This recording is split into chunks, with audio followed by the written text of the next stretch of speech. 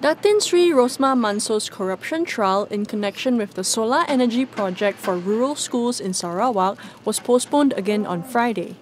High Court Judge Muhammad Zaini Mazlan vacated the hearing after Rosmah's counsel Datuk Jagjit Singh informed the court that his client's MySejahtera status was still orange after having close contact with a COVID-19 case.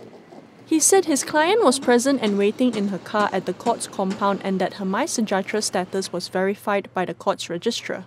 In response to this, Senior Deputy Public Prosecutor Datuk Sri Gopal Sri Ram suggested to the court to conduct a hybrid trial proceeding where Rosmah can continue to give evidence from her home or lawyer's office.